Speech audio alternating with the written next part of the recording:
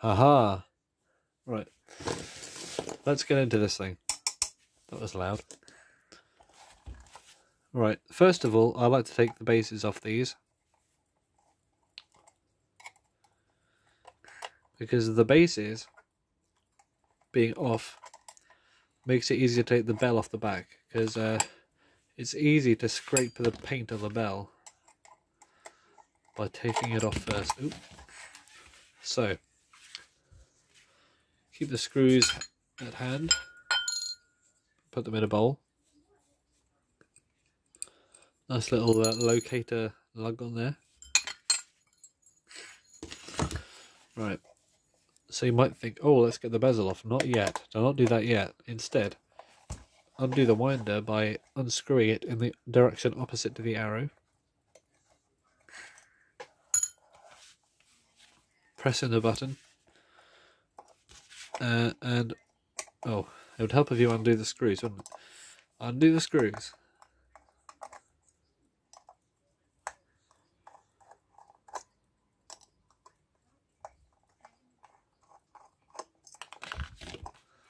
One, two, three.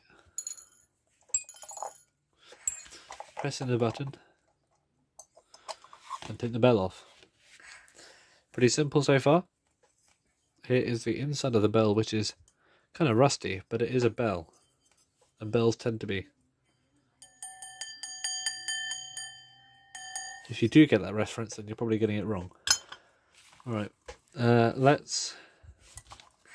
okay, this is the part that we don't like to do.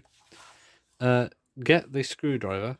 It needs to be quite a sturdy one, so do not make don't get a spaghetti piece or something like that. You see this clip in here? See this metal spring? This is an annoying thing.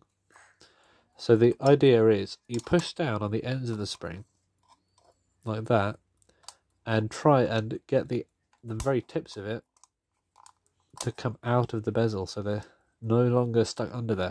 You have to push them down and hook them out. So push it down, because I didn't do it right the first time. Push it down and hook it out, just like that. Now we have both ends of the spring on the outside, and we can take it out.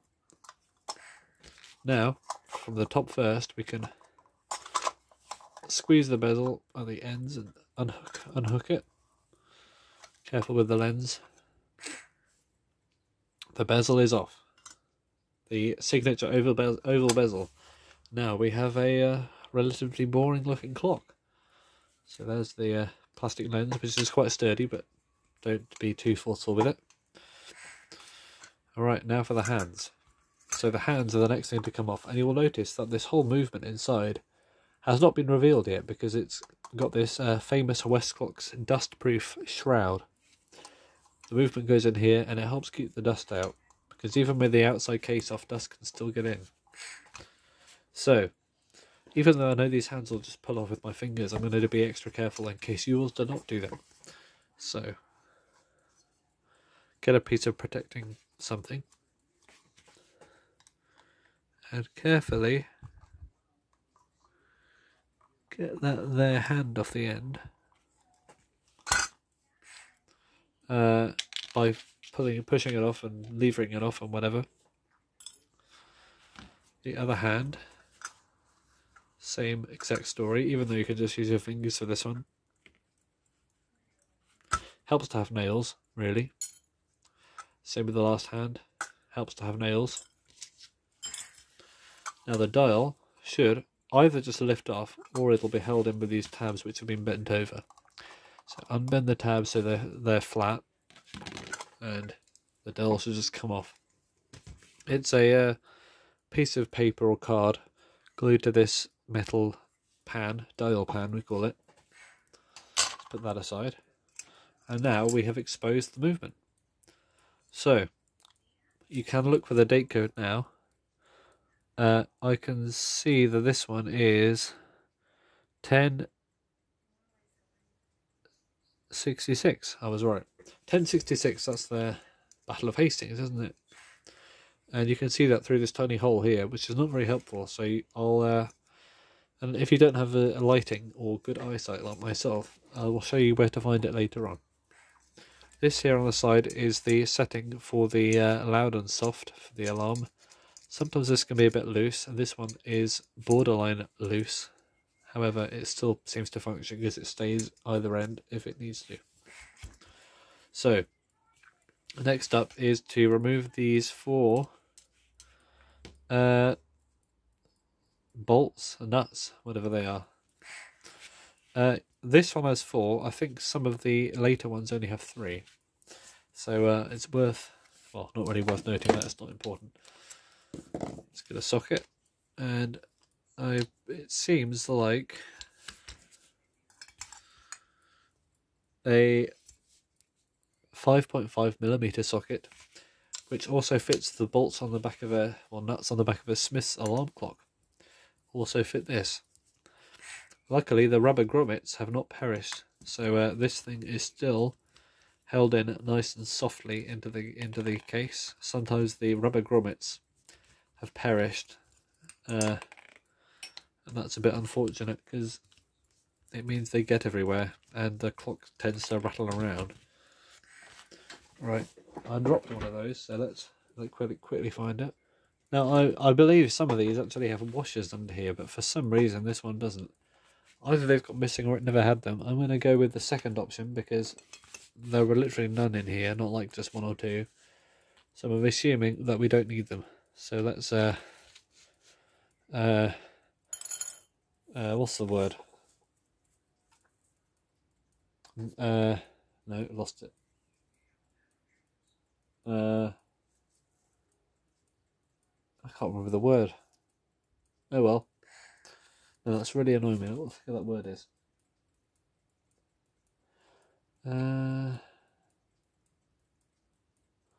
What's the word where you do something without wanting to do it? You just do it because you have to, and you think it's best, but even though you don't actually want to do it. I think it begins with N, and it's an adverb. I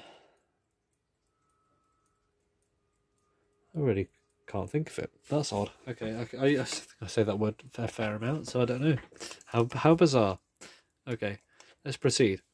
So you might think, oh, this thing here is stopping me from taking the movement out of here. Well, first of all, check it's not the hammer. In this case, it is not the hammer, because sometimes that can be sticking out. So what you want to do is you can either just push it straight through, or you can be extra careful and try to shimmy this, whatever this thing is, off the ends of these knobs. I actually think it's safer to the material to just push it through, because you're not levering it and getting it in all weird angles. So we'll do that. I'll just push it through like this, although it doesn't want to come out for some reason. Am I missing? Oh no, I'm not missing anything. Okay, I just pushed it through, and this helps keep it dust proof. As you can see, it did chew up the material a little bit, but it's better than ripping it, because oftentimes these have, I think these are kind of a rubbery rubber. Looks like fabric, but it's actually rubber, and they tend to split. And once they split, you can't really stick them back together. Well, you can with glue, but it's not easy, and oftentimes it's not really worth doing. Now, you can remove these rubber grommets now if they're perished, but luckily these ones are just fine, so I'm going to keep them as they are. The button will fall out, probably. It looks like this. If it has slots in it, then it's a later one, which you can actually remove from the outside of the clock by pulling on it, but this is an earlier one which does not have a externally removable button. It's just a solid piece of plastic. Very cool. Let's put that there, and I'm bound to forget about it. So with the movement out the case, we can take a look and see exactly why this needs work. So, if you look around, you will see the movement, which is this, is constructed from these two brass plates, which is like a sandwich, and inside it are all of these wheels and gears and stuff like that. Now, at the end of these wheels and gears, these are mounted on these axles. And at the ends of the axles we have what are called pivots. And if you look, you will see these points like here where the pivots protrude through the plates, through these holes called pivot holes. And these holes keep everything aligned and provide a structure to the movement. Now around these holes there are a lot of black residue. Around this one as well there's a lot of black residue in there, and I think this hole might even be worn out a bit. Now the black residue actually contributes to the, it's not oil, it was at one point but now it's gone black and lumpy, so it's no good. And in this current state it'll actually contribute to the wear.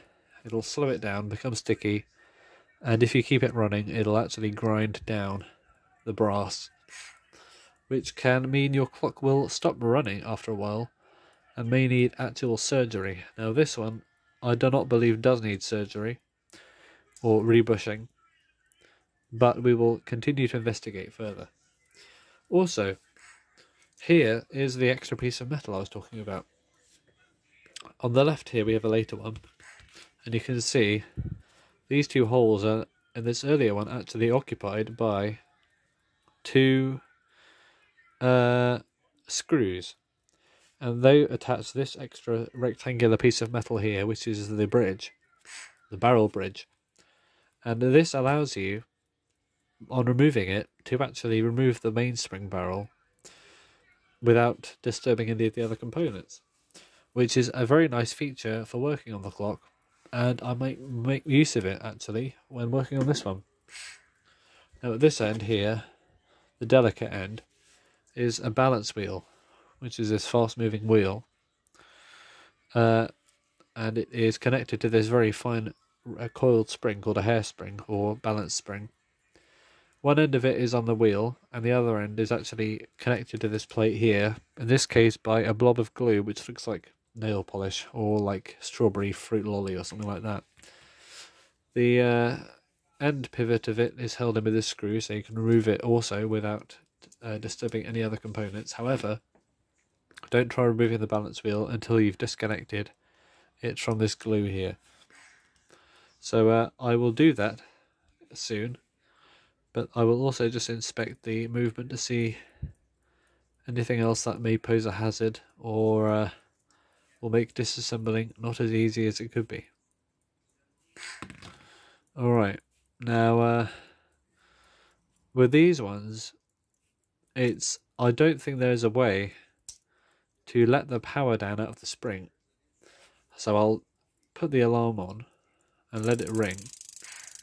That'll help get some of the power out of the spring. But there is a mechanism on here which stops the alarm unwinding too far. And therefore we won't fully unwind the spring.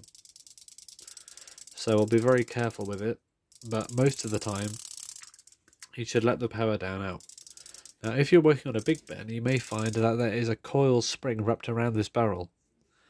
You can let down the power out of those ones by pressing on the end of the coiled spring, pressing it into itself, and that will sort of ease up the spring and allow you to disengage it.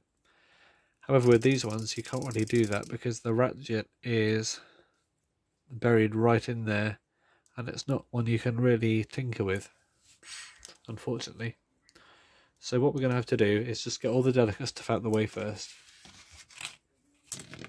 Now, what I'm going to do is zoom you in.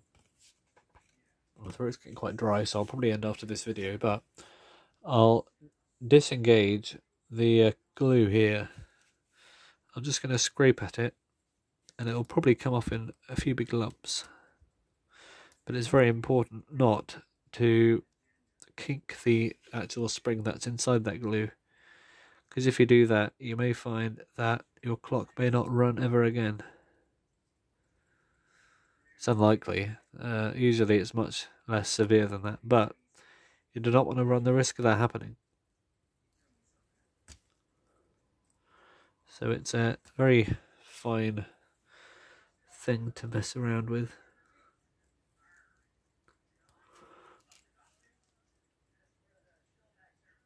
And it's often not particularly fun or easy.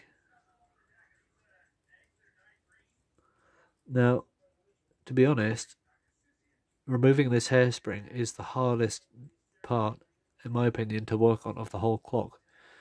The rest of this movement is fairly simple if you have somewhat dexterous fingers. And look, we got it out there just by breaking the glue up. This requires a bit of luck, to be honest, because sometimes the glue is different and it's, you know, put on in different ways per clock.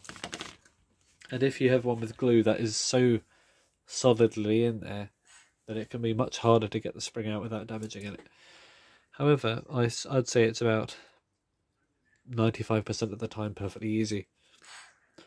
So I'll zoom out again, and if we take a closer look, we'll see that the tail of the spring is no longer in the brass plate. And if we keep rotating the balance wheel this way, we will eventually be able to remove the tail of the spring through this other slot here, which is the regulator. And once you've got the tail of that tiny spring out through both of those holes, so it's no longer in that brass regulator or in that gluey hole there, then it is safe to undo this cup on here, face the movement down, close to the ground, and let that balance wheel fall out. I need to do it all the way. And there we go. Fell out.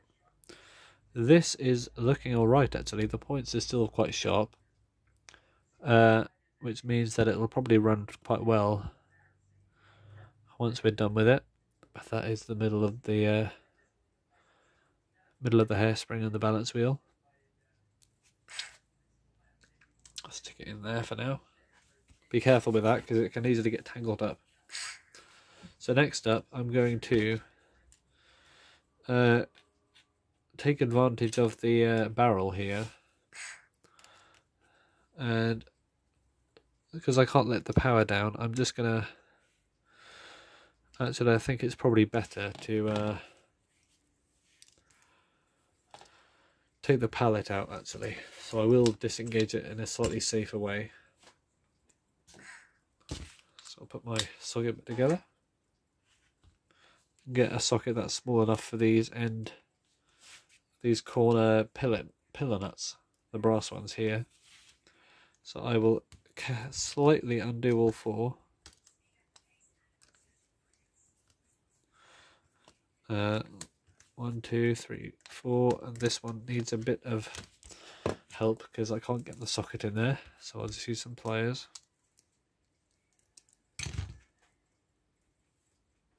And with these slightly undone, I'll undo them a tiny bit more, especially these two bottom ones here. I will put my finger on this big wheel here just to hold it still, and don't put too much force on it because the pivots are quite fragile actually. And I will carefully pop up this plate here, like that, very carefully. So I'll get some tweezers. So what I'm going to try and do is remove this end piece here, the pallet, which is the last tiny little piece in the train of wheels, and I will remove it from the movement. And this allows the power to run down without the balance wheel. So this can be quite tricky, but I can't think of another way to I think I'll take this nut off completely actually. I can't think of another way to do this without letting everything run loose and wild, which is obviously not the best scenario because it can be quite damaging and hazardous. So I'm going to try and pop it open just enough so I can take both ends of this out of there. That's good. We got the top one down instead.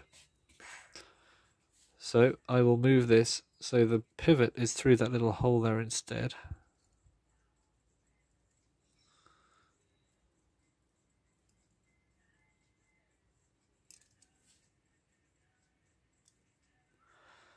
That one will do.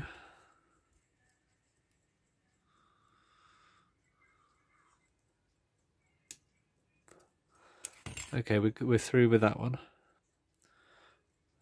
So the trick is we can hold this in a position actually where it'll turn freely without touching those two pins. That will also work.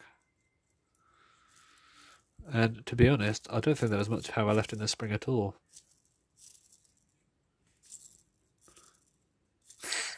But it's good practice to try and let the power out the mainspring. Because if you think about it being fully wound up, when you fully wound up the spring, it's going to have enough power in it to turn this around, this centre one around, at least 24 times, probably about 30. And if that one is turning around 30 times in the middle, this one is going to be many, many more than that. So to have enough power to turn this thing probably thousands and thousands of times over a day, and letting all that go at once is quite unsafe. But now the power's out, I will undo the rest of the nuts.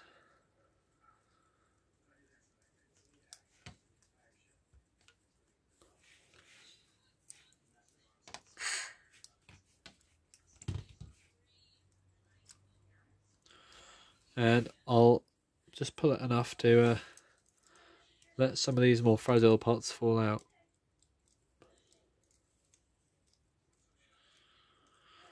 If you can. There's one. Now these movements, they don't, you can't pull them out all the way, because the thing that's holding them together is the knobs on the ones that you use to set the time and the alarm. So with all the other parts, I only managed to get one out, to be honest. Oh, and this as well. I'll put them all back, because I think I should probably do this first. So I'll get everything back in its holes before I put this back together again.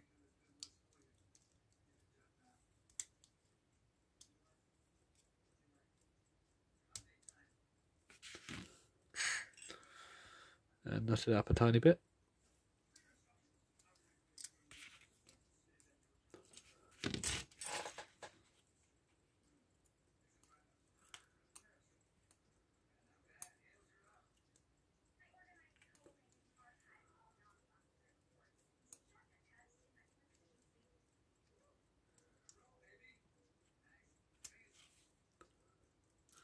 Alright.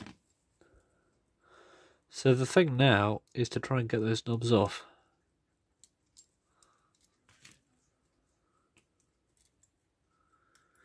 And to be honest, I would have tried before opening up the plates, but I haven't worked on one of these things for a long time, so I kind of forgot what to do.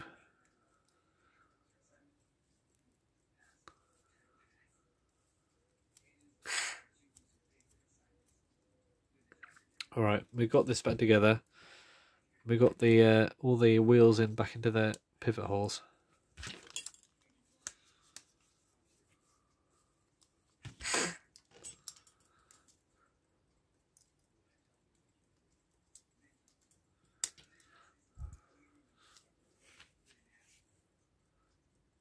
Okay, yeah, sorry, my mistake.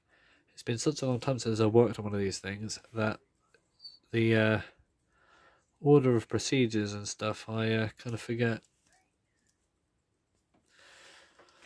So it's important to make sure they are all aligned into the holes properly now, because if you put any pressure on the plates you can actually snap the pivots. So make sure that all the parts are, if there are any left in the movement of course, to make sure they're actually properly aligned into their holes. Because now I'll be attempting to remove the knobs, which is often stiff. What I will do though is take the barrel out.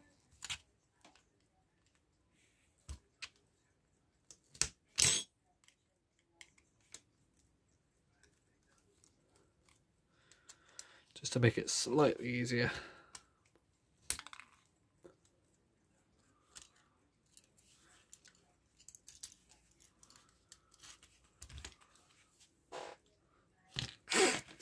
Right. So if I get some pliers like these and hook them underneath the knob, we can attempt to roll it up like this, and you may find that it is difficult. So there are lots of different methods to use to get these knobs off. The later ones, unlike this, are even more difficult actually, because their knobs are pressed on tighter.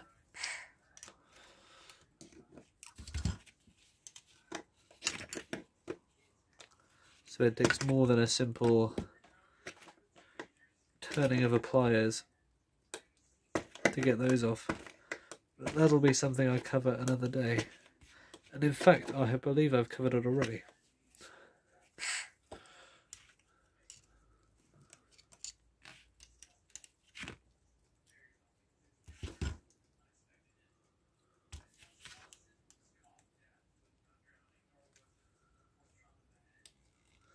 And you just need to lift these off. They're not threaded or anything. They're just pressed on quite tight.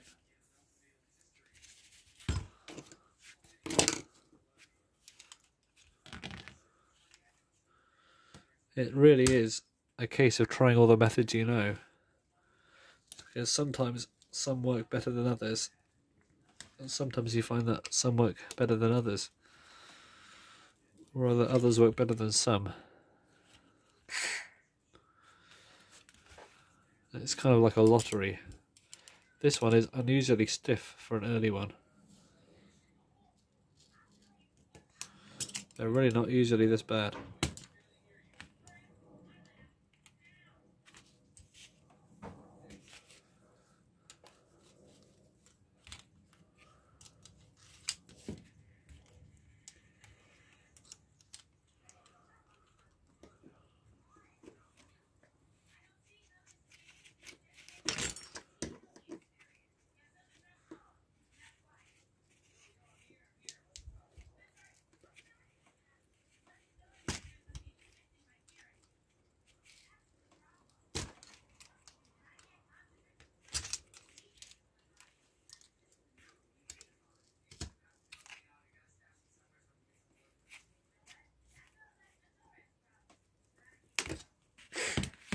Yeah, this is quite difficult actually. Right, let's try these.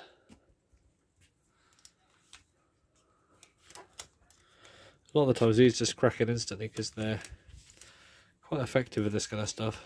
But the trick is not to pinch them like that. The trick is to use these sharp blades to sort of roll up underneath it, like we were doing with the pliers.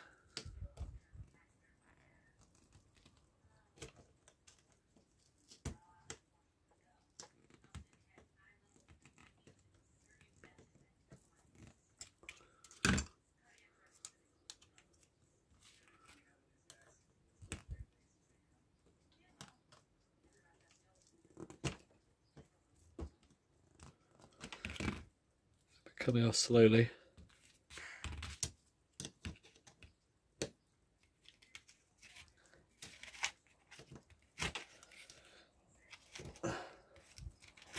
You can see how annoying this sometimes can be.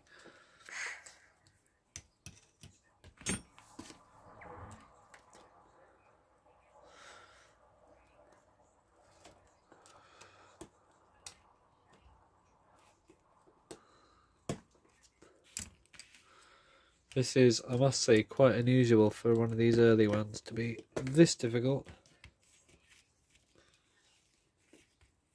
It's a bit slowly getting there though.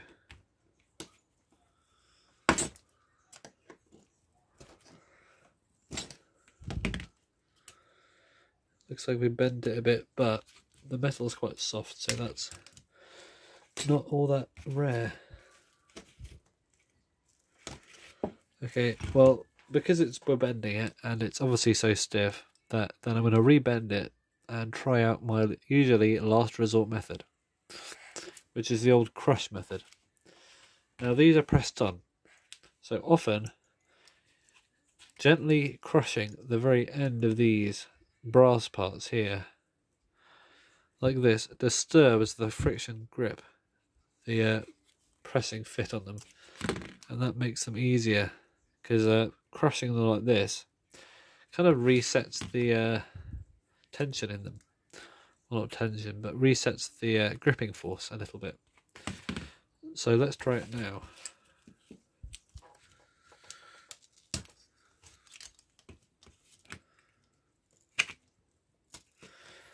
I call this the last resort method because it causes cosmetic damage. Ah, there we go, we got it off. So what it does is it kind of resets the force in there by just crushing the metal, and because the brass is softer than the steel that it's stuck on, you don't deform the steel inside, but instead you make the brass sort of, you know, stretch out and reset itself. It's kind of a, if you think about it, it kind of works. Now this one here is the alarm. Same story, we need to get this apart. So the alarm ones are sometimes easier, sometimes harder. Just like lots of things. So I will try it easily first, and make sure that when you're doing this kind of stuff, you're not touching the delicate pivots here. Make sure you're steering clear of those. And I might go straight for the crush on this one because I don't want to bend the plates too much. So crush there, turn 90 degrees, crush there. And this does not make them hard to put them back on because they're just the same to put back on again. And yeah, the crushing definitely helps us in this scenario as well. So yeah, a little trick up the sleeve there got us in the end. So let's undo these nuts, and I need to end this video as soon as possible because my phone will want me to end it. So goodbye and thank you for watching, and hopefully I can get the plates apart in under 30 seconds.